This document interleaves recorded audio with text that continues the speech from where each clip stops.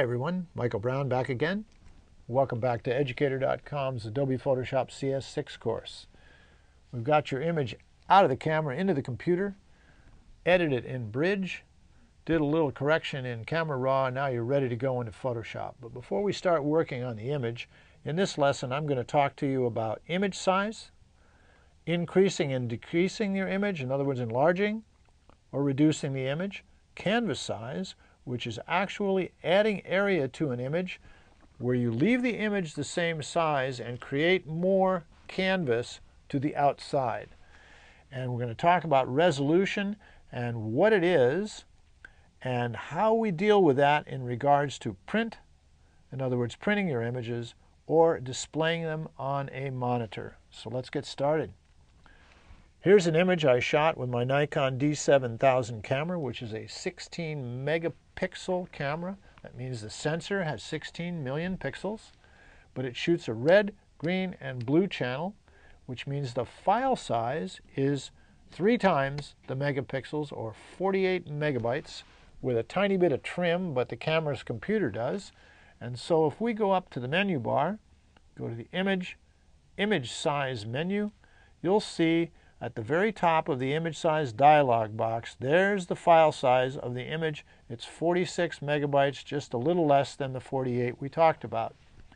Now, the dialog box has pixel dimensions, so the actual image is just under 5,000 pixels and just over 3,000 pixels.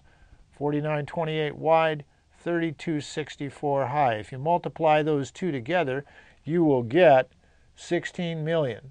But there are 3 channels, so the file size is triple that. The actual document size was determined by the resolution that the computer set the image at. It defaulted at 240 pixels per inch.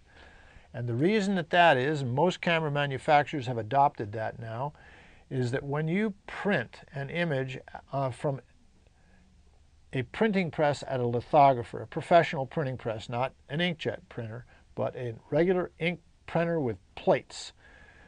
They print at between 150 and 200 dots per inch maximum.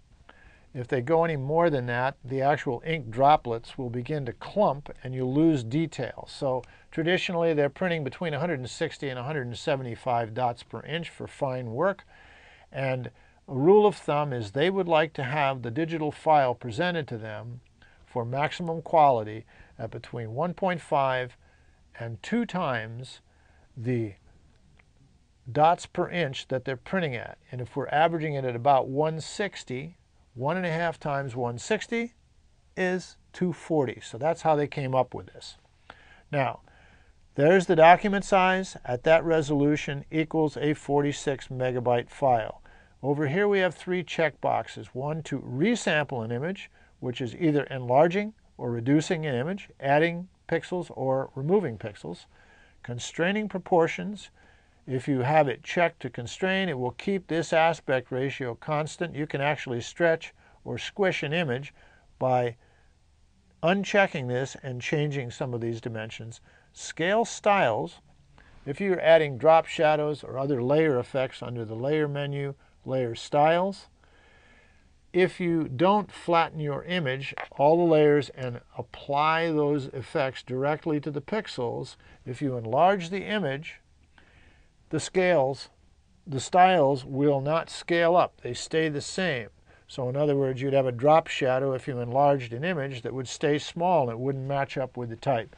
So